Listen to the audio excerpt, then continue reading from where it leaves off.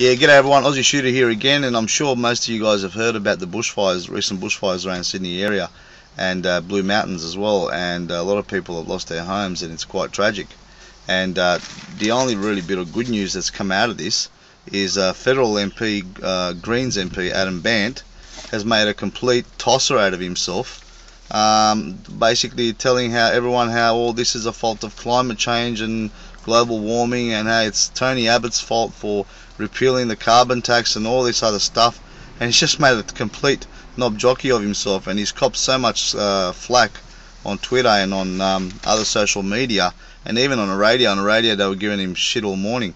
So anyway, the story in today's paper is heartless MP scores points as homes lost. There you go, right there. And that's today's Telegraph.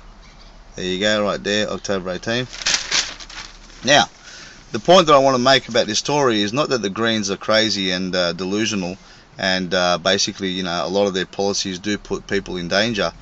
Just for example, just like those Victorian bushfires years ago, where 174 people died because of lack of backburning.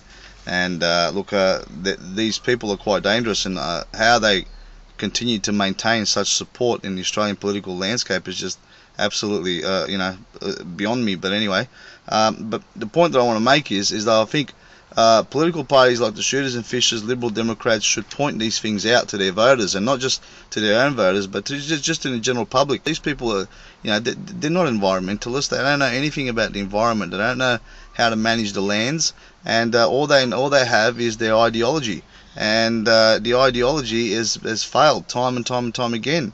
And it's proven that that the Greens don't really have a long-term sustainable future in Australian politics, and this needs to be pointed out time and time again, so that the wider public out there will basically turn away from the Greens, hopefully, and really look for much more common sense solutions. Now, Piers Ackerman also wrote a really good story. Belief in common sense lies in ashes. There you go, same paper today, right there, Piers Ackerman. And the main body of the article, he says, green groups became more influential and environment movements flourished. New age fads such as eco-feminism emerged among the ignorant.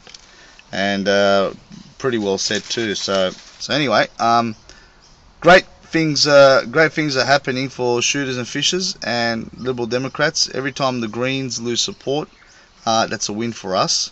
And Adam Bandt has really put his foot into it here, and this will really be damaging to the Greens' base support.